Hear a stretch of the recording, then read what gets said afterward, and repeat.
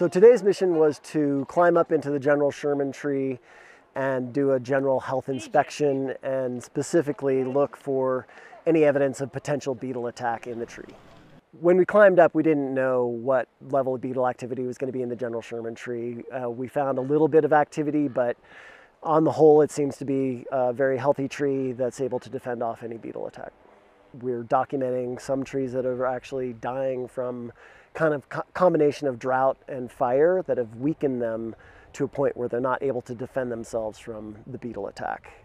But what we were doing today was testing whether the drones could be used and whether satellite imagery could be used to see what we are seeing with our direct observations. And that would, if successful, would allow managers to be able to detect and monitor over much larger areas. The most significant threat to giant sequoias is climate-driven wildfires that we've seen over the last 5 years, which have killed up to 20% of all the giant sequoias. But we certainly don't want to be caught by surprise by a new threat, which is why we're studying these beetles now.